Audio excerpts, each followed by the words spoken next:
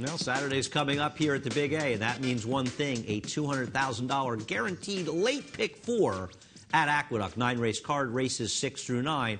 And once again, we continue to have that winner's bonus if you're a member of NYRA.com. You go to NYRA, I guess it's m.nyra.com. You bet online or you bet through your mobile device on that site, and you are eligible for a 20% winner's bonus of up to $100 on the pick 4. You'll want to use that. Just another reason to join NYRA.com and do your betting through us at NYRA.com on our great website.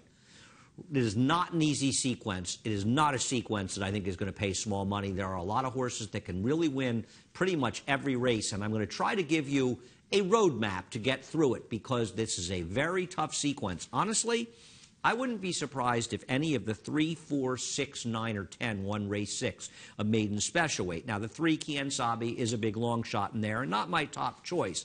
I think the horse to beat is probably the 10, Saratoga Charlie, maybe along with the 6, Jet Black. They're the main 2 players, though I'm likely to take a small shot with the 9, New York Zip on top in here, a new gelding that has some back races that are okay coming back for Leo O'Brien.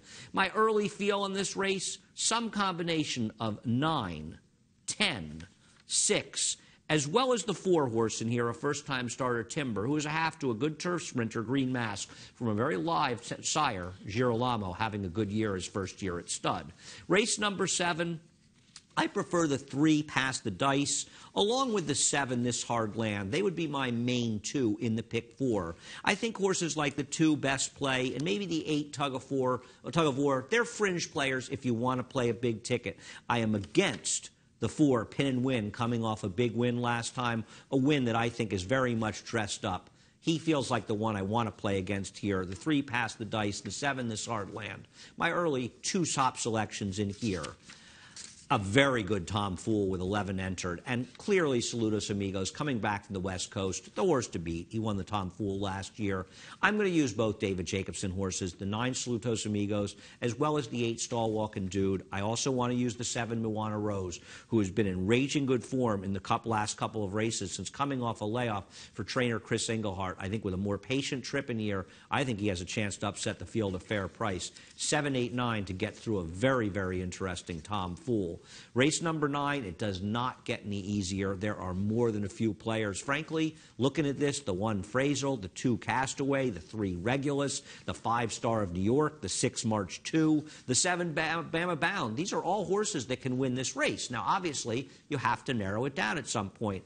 I guess the right 3 to use, the main 3 for me, would be the 2 Castaway, the 3 Regulus, a reclaim for Rudy Rodriguez and Mike Dubb, and the 5 Star of New York, who's dropping down.